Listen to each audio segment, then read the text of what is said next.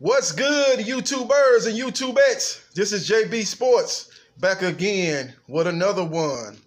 11th ranked Michigan Wolverines fall to 13th ranked Wisconsin Badgers 35-14. Wisconsin raced out to a 35-0 lead, and the game was pretty much over at that point, and Michigan was able to rally and score a couple of touchdowns to make the score respectable. But it was a domination by the Wisconsin Badgers. They were able to do anything they want, run the ball with Taylor, throw the ball in the passing game, dominate them on defense as they flustered Patterson into making some mistakes out there. And it was just a complete domination. Now, it's a lot of people, especially Michigan Wolverines fans in particular, saying that Jim Harbaugh should be on a hot seat. That's what they feel. And I think that's absolutely ridiculous. There's no way Jim Harbaugh should be on a hot seat. What do you want to do? I'm going to ask you Michigan fans one thing. You want to go back to Brady Hoke?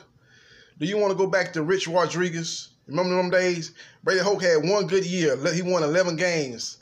In the 10 year he was there. Everything else was subpar or below. You look at Jim Harbaugh, he's won 10 games, 3 out of the 4 seasons. Yeah, he's 0-6, well, 0-7 now as of today. 0-7 against the top teams in college football.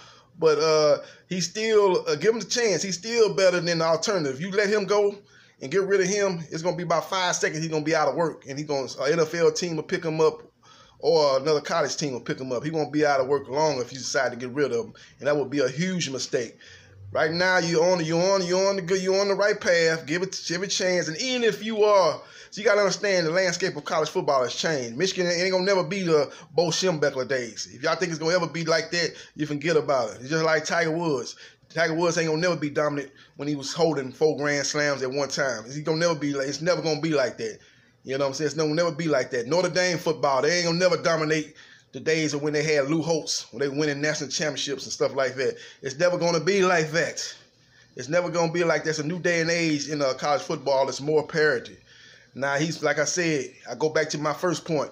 He's won 10 games in 3 out of the 4 seasons. Let the guy produce. You're 2-1. You're still alive in the Big Ten. It's not like you are out of there. Wisconsin is in the East. Y'all in the West, I guess, is I don't know how they separate the conference, the North or the South, whatever. Wisconsin is in the other side of the Big Ten conference. You're over there with Ohio State. You got a game with Ohio State at home. If you take care of your business, you still have a chance to win the Big Ten championship. So all is not lost with this loss here. You're gonna have to make some improvements. You're gonna have to change up your character on offense. You know, I think with Jim Harbaugh, he likes to play more of a smash mouth offense, but I think he's going to have to open it up and let Patterson make plays, man. He's got some good receivers on the outside, big physical, tall receivers on the outside that can make plays. You need to be more of a passing game and let the run come off the passing game. Don't run to set up the pass to set up the run type of offense. I think that the defense has got to get more physical. This probably is one of the worst defense I've seen under Jim Harbaugh's tenure. That defense is not that good. Not as good as it was in the past, but it can be good enough for you to win games if your offense is putting up points. You know, you're going to have to be putting up 28 or more points, I think, to be successful with the defense they have right now. But I think, like I said, man, let's just go back to Jim Harbaugh. He's put you guys in a good situation. You're better off with him than you was before you had him. His record there, he's been in Michigan, 5 years? And he's 40-15. That's a .730 winning percentage. That's 73%, basically, winning percentage. That's good. That's good, man. That's good in Michigan. You over there in the Big Ten with Ohio State, Wisconsin, Michigan State, Iowa. You know, you is a Penn State. Northwestern ain't no walk in the park. You know, you in there with some tough division. It's not like you it's not like you over there. You know where Clemson at? The Clemson Tigers at over in the ACC where they dominate and they basically ain't got nobody even on your level. It's like the Clemson Tigers in the 11 dwarfs over there, and the 7 dwarfs over there. Nobody on that level. Florida State is yesterday's news. You know, who else is over there? NC State, they're gonna win you 7-8 games, no more, no less. You know, Syracuse is much improved, but they still a 7-win team for the most part. You know, who you got over there with Clemson? Georgia Tech fell off.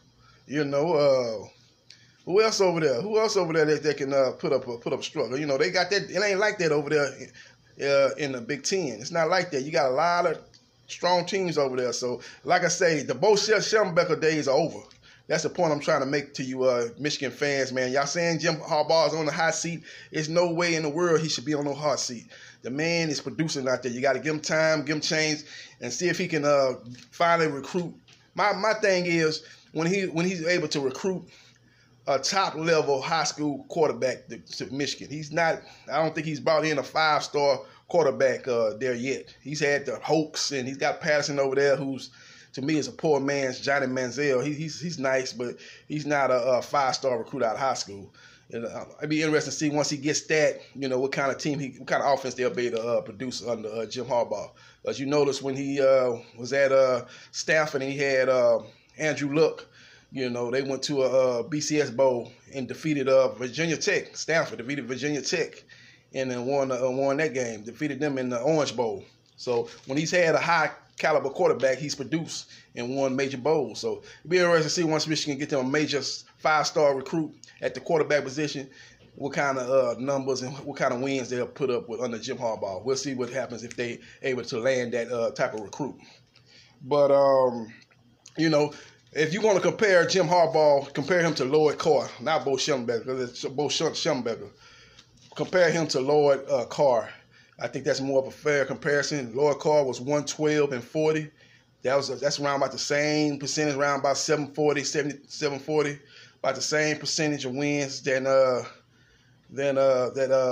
Jim Harbaugh has. But they basically winning on the same. They on the same winning pace. They on the same pace as a Lloyd Carr. And Lloyd Carr won a national championship with Howard. With Howard at cornerback, they won a national championship. Defeated Washington State in the Rose Bowl. Won a national championship. So he had a good run there. You know, a lot of good teams. You know, went to a Rose Bowl another year in the Lloyd Carr. They lost to Vince Young and the University of Texas in a great Rose Bowl game. So I think it's more to compare Jim Harbaugh to Lloyd Carr and don't compare Jim Harbaugh to Bo Schellenberger.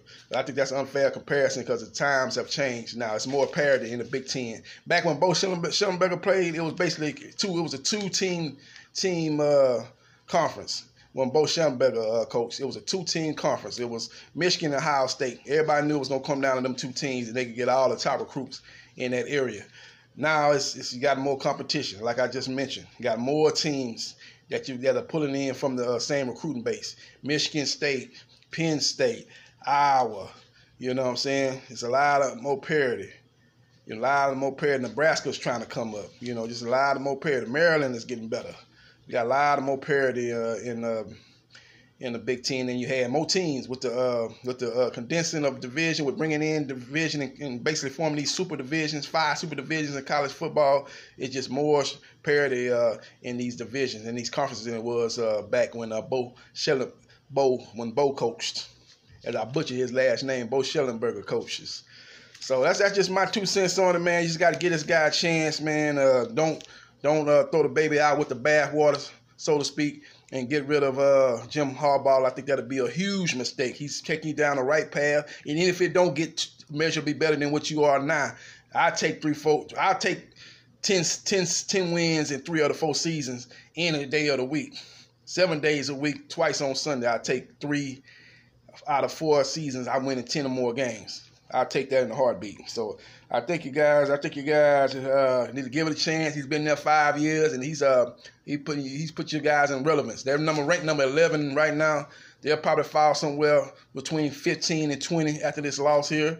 But like I said, the season is still young. You're still in line to win your division and play in the Big Ten championship in Indianapolis. But you're going to probably have to run the table now, and you're definitely going to have to win the last game against Ohio State, and you got that game in the big house. So it'll be interesting to see how that game plays out. But that's just my opinion on the situation. Hold on to Jim Harbaugh. Hold on to him. Hold on to him. Don't put him on the hot seat. You need to be praising him. You need to be propping him up. Not talking about sitting him down on the hot seat because he don't deserve to be there. You know, he's done a good job at the University of Michigan. He's put you guys back on the map. Y'all basically back, you know, as far as relevance, you know, as far as talk. y'all back on that same stage y'all was when Lloyd Carr was coaching. Y'all basically back on the same stage y'all was when Lloyd Carr was coaching. And you just got to keep pushing and keep pushing forward, man, and make a couple of moves as far as recruiting, get that top level quarterback, get a little bit more, get back to the defenses they had the last couple of years under Harbaugh, physical, tough, tenacious defenses, and I think they'll be right there with a chance to compete for a national championship. Because not only was it 2 years ago when they played Michigan, they played Ohio State, and that game was basically a de facto playoff game, and it was when Ohio State went down there. This was in Michigan. Last time we were in Michigan 2 years ago. And Michigan drove down there, and they got a favorable spot by the referees, and they was able to continue that drive and able to win the game-winning touchdown. That Michigan team was very good. If they would have maybe not got screwed over by the referees, maybe they win that game, and maybe they're probably in the playoff game against in that year Ohio State went. I think Ohio State lost to that year.